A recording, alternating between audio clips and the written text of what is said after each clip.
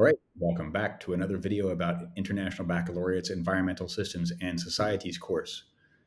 This video is about topic 6.3, photochemical smog.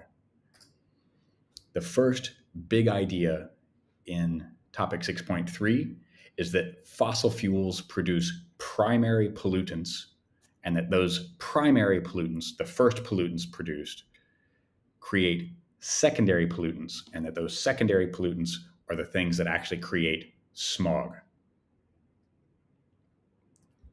For ESS, you really should know what your primary pollutants are. And the main ones you need to be aware of are sulfur dioxide and oxides of nitrogen. If you'll notice here, there's a little X next to the O. That's because nitrogen and oxygen can combine in several different forms. Sometimes it's nitrogen monoxide, sometimes it's nitrogen dioxide, it might be dinitrogen trioxide. All you need to do is call them oxides of nitrogen, right? Your sulfur dioxides come predominantly from the production of electricity at power plants through the burning of coal, because a lot of coal has sulfur in it. If you'll see, only about 5% of it comes from vehicular traffic. You don't need to know these percentages. You just need to know that the primary source or the main source of sulfur dioxide as a primary pollutant is the burning of coal to produce electricity. On the other hand, these different oxides of nitrogen come predominantly from vehicular traffic. Right? Some of it comes from burning coal, but most of it comes from cars and trucks on the road. All right? Your primary pollutants, the sulfur dioxide and the oxides of nitrogen, right, themselves are not what causes the smog. Right? What causes the smog is when those primary pollutants, the oxides of nitrogen and sulfur, they undergo chemical reactions in the atmosphere, which then produces ozone in the troposphere. That's ground level ozone. And that ground level ozone is the main component of photochemical smog. Here's a little animated chemical reaction to show you how it works. Right? Your primary pollutants here, right, interact with hydroxides in the atmosphere and the nitrogen oxides. And because of that, what they do is they actually release individual oxygen atoms that bond with free diatomic oxygen in the atmosphere to create ozone. And the ozone that is in the troposphere at ground level, that's the bad ozone. Remember, ozone is ozone. It's still O3.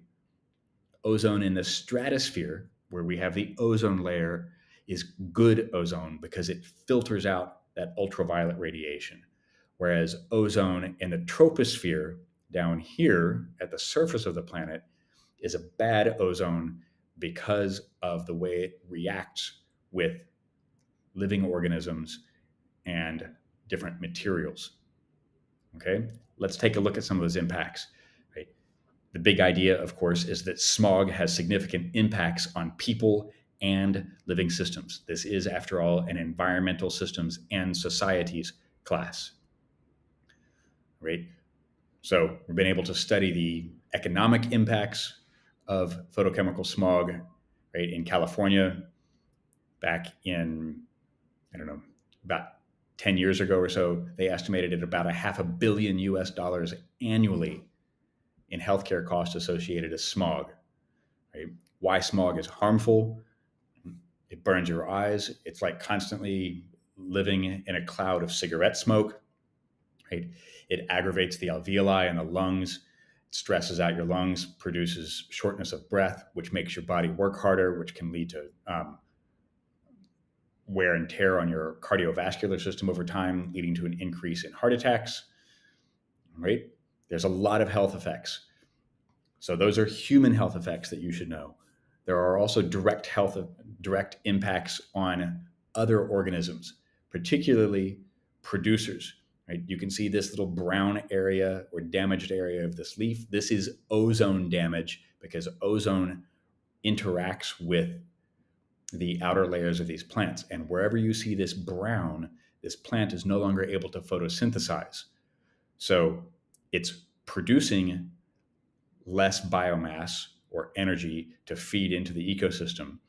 And these brown areas are also areas of weakness, and they allow different disease pathogens to enter the plant and can make the plant sick or susceptible to disease over time.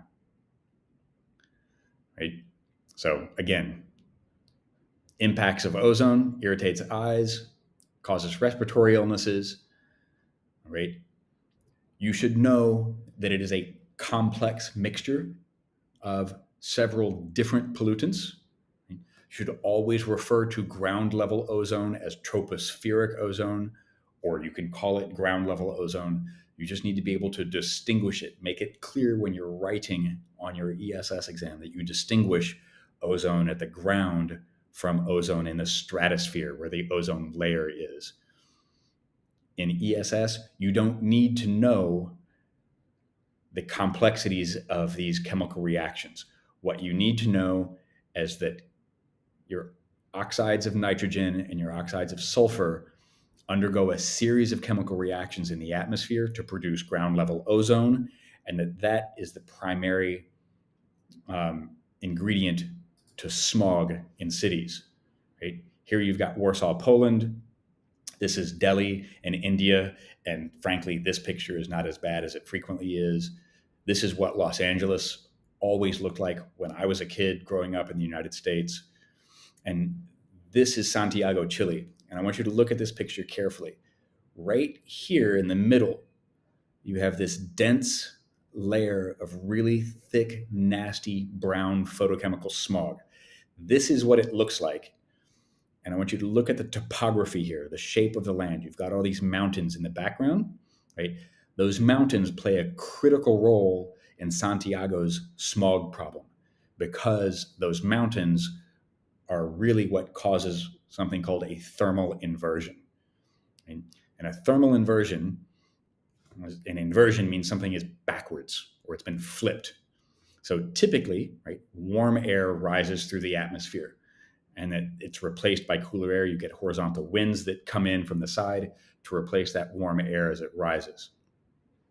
What happens with a thermal inversion is that because you have mountains on either side of a city, or maybe a city is in a valley where it's surrounded by higher landscape around it, right?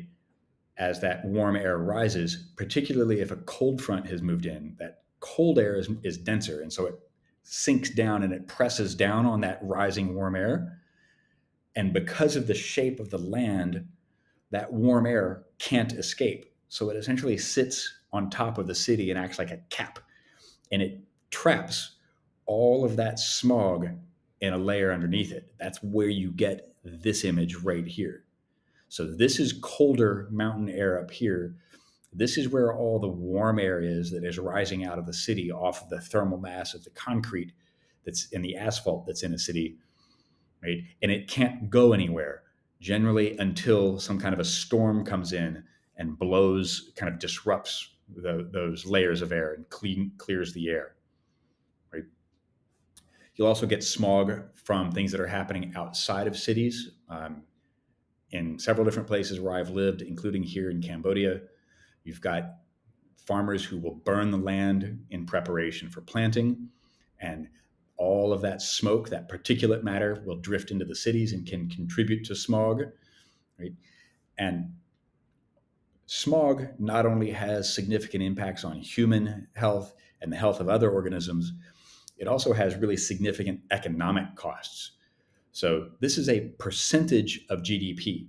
So here we are in East Asia and the Pacific, where 7.5% of the total GDP equivalent is lost due to urban air pollution. Right? In South Asia, India, Pakistan, Sri Lanka, Bangladesh, very similar, 7.5% almost. Right? Middle East, North Africa is significantly lower. Latin America and Caribbean also significantly lower. These are smaller land masses. Islands have good horizontal air movement because of their proximity to the oceans. Right? Economic losses. here you go, 3 crops, wheat, rice, and maize in 3 different countries, China, Japan, and South Korea. Just in those 3 countries, ground level ozone causes about $63 billion in crop losses every year. Right? Those are direct crop losses from those crops being impacted by the ozone in the air. Right? Remember back in topic 1, I think it was 1.5, humans and pollution, we introduced the 3 tiers of pollution management strategies. You're going to need to apply it to photochemical smog. Right? So let's take a look at a bunch of pollution management strategies for smog. Right? Here you go. Consume fewer fossil fuels. That means change human behavior, adopt different means of transportation. Public transport, public transit like these trains or buses, or hey, you can walk or you can cycle because these don't release carbon dioxide. Tier 2, you can regulate and reduce the amount of pollutants into the atmosphere. This is where carbon pricing or the cap and trade mechanisms come into play. This is a very, very rapidly expanding global business. Right? Governments are involved in buying and selling these carbon credits. They've been structured so that innovative businesses can reduce their emissions and sell the excess emissions to recoup some of the costs that they invested in that research and development. Right? Catalytic converters. These are devices that go into the exhaust system of vehicles, and they have this fine mesh of heavy metals in them that actually will trap a lot of the primary pollutants. And so it reduces the amount of the primary pollutants entering the atmosphere. It doesn't eliminate it, so it's not tier 1, but it reduces it, so it's tier 2. Right? We can regulate the fuel quality, right? So we're looking at the carbon content of different fuel sources, right? And use those to generate more or less electricity or to fuel vehicles if we have specialized vehicles that run on like ethanol, something like that, right? And then tier 3, which is just cleaning up, right, is not necessarily inventing something that will extract the pollutants directly from the atmosphere, right? What we can do is we can sequester carbon dioxide. And one of the easiest ways to do that is simply to plant trees, right? Because those trees will, through the process of photosynthesis, take CO2 out of the atmosphere and build it into glucose that they then incorporate into the biomass of the tree, so that carbon stops being a greenhouse gas and becomes biomass in a form of energy for the ecosystem. Right? Currently, there are a lot of startup businesses that are trying to do carbon sequestration mechanically from the atmosphere, and they're able to do it, but so far nobody's been able to figure out how to actually turn a profit through that process. Right? So to recap, 3 tiers of pollution management strategies for photochemical smog. Change your human behaviors. Walk or cycle to work. Use public transportation. Increase the energy efficiency. Tier 2, capture or regulate the emissions. Cap and trade. Tax the pollutions. Install catalytic converters. Install scrubbers on industrial smokestacks. Regulate the quality of the fuels. And then tier 3 is you clean up the environment predominantly through reforestation activities or potentially kind of a technocentric approach of carbon sequestration through an industrial process. That's it for topic 6.3, photochemical smog. If you like this video, please give it a thumbs up. Consider subscribing to my channel. If you'd like more resources for IB Environmental Systems and Societies, check out my website, mrcreamerscience.com, or you can also follow me on Twitter or X at Bradley M. Creamer. Thank you so much.